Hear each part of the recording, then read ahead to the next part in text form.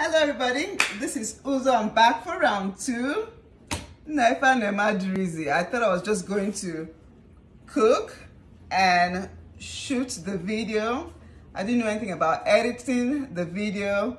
We went back, we listened to the video. I was like, oh my God, I said I'm so cheesy at some point. You know, I kept on repeating myself. And see, who told me to do this? But I started having cold feet. I think it was on Friday morning. I had a friend that put something on her WhatsApp status, and I was like, confirm, I am doing it. So we're going to have to dance before I teach you how to do your puff puff. Nija Puff. Hey, oh thank you God. Oh na na na. Hey, oh na na na. Oh no no no.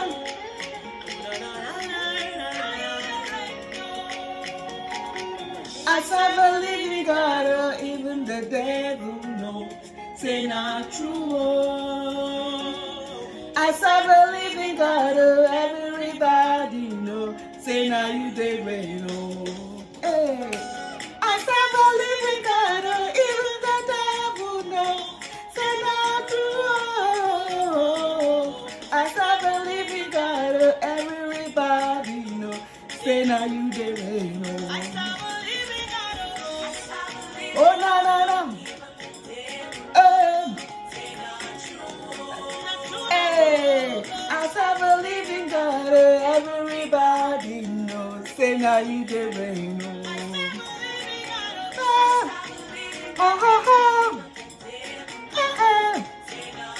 Okay, let's go ahead and start. Serve a living God. So for your puff puff, what you need is, I'm gonna make just a small quantity today. So 3 cups of flour. Actually for puff puff you need only 3 main ingredients. Your flour, your sugar, that's 1 cup, 3 cups, 1 cup, and warm water. I'm always extra, so sometimes I use milk. Oh, sorry, warm water, and so I guess 1, 2, 3, 4, and your yeast. So this is an instant yeast, 1 tablespoon of yeast. And for flavor, you can do any of these. So I have nutmeg here. I have almond extract. I have orange, and I have strawberry. So whatever my ancestors says I should use today is what I'm gonna use. Nutmeg for sure. So I'll see. So I'll go ahead and start. The first thing I do is pour my flour, my yeast. This is 1 cup of sugar. That's it. And then I'll go ahead and mix. Oh, before I mix, I'll put my nutmeg. Maybe like 1 tablespoon of nutmeg. So why don't I just do orange today? So let's do orange. That's what my ancestors said I should do. Yeah.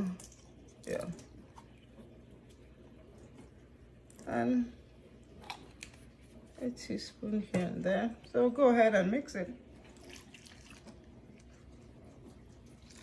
This is the easiest Nigerian snack.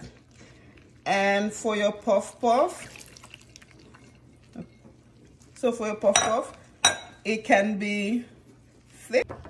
At least 90% of the Nigerian parties would always have puff puff.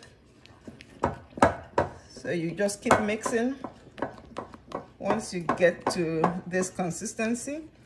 And another thing with a puff puff is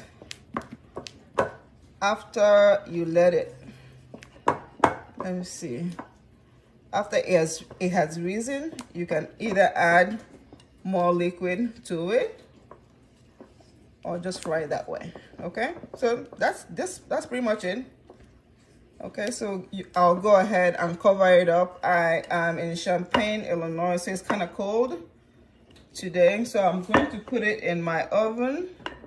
Actually, what I'm going to do is warm up the oven for a minute, and I will go ahead and cover it up like that. Put it in my oven. I didn't realize that I had stuff in the oven. Okay, leave it in there and let it rise for about an hour or two.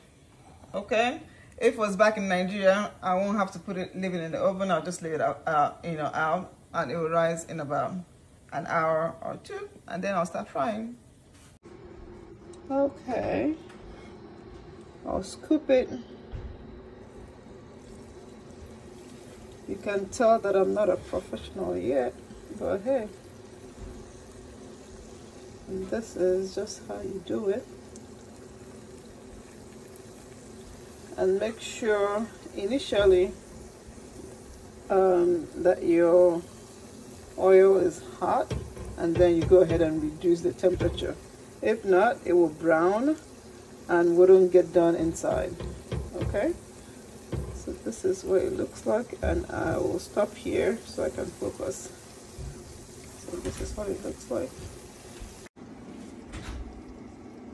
Yeah, this is what it looks like. So yum. Just look at how doughy this is. It's so good. And you have to let me know how delicious this is. Go ahead. Okay, go ahead and try it.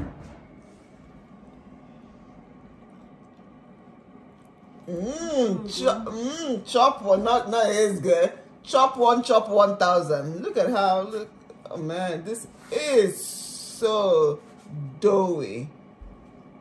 Oh my God, thank you guys so much for the like, the comments, all of the feedback. I got a feedback at midnight from Chinwo, my able neighbor, and she was like, oh, so you need to edit. I was like, no.